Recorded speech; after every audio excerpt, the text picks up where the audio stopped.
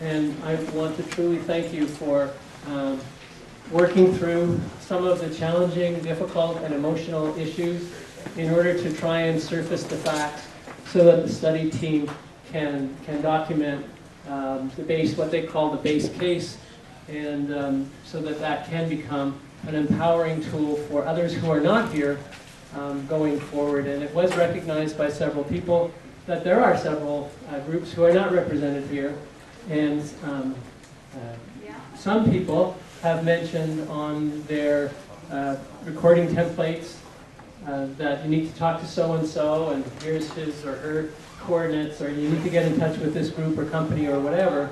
So in a second, I'm going to ask you to fill in your evaluation forms, and that's the last chance that you have for us to get connected to people who aren't here. I mean, there are other people who we will connect to, but if you have some ideas, I'd also encourage you to write them down so that we can take a look at them.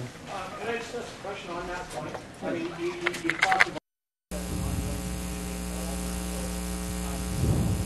theoretically there has to be other opportunities presented to Well, to the group that... Oh, no. This is the starting. This is the starting place.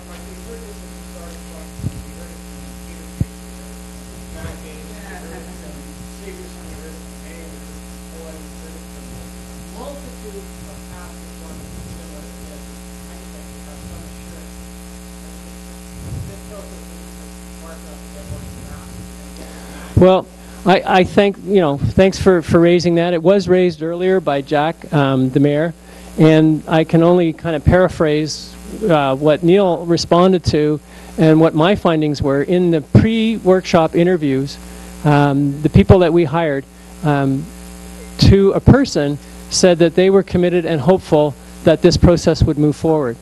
And I'm not going to suggest that it doesn't have its challenges, but I would also observe that the commitment and the aspirations of the people that was demonstrated here today give it an opportunity for some legs in the future. But I don't work for the people who make those decisions.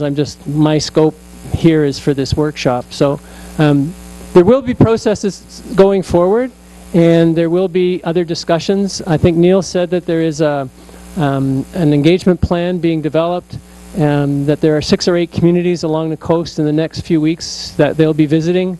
And so we need your feedback to figure out kind of what did we do right so that we can do more of it, and where could we improve.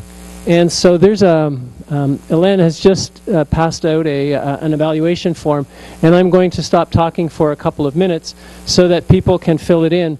There's a section on the back which is blank, and if you have any comments that are outside the boundaries of what the multiple choice are, please feel free to fill in your comments.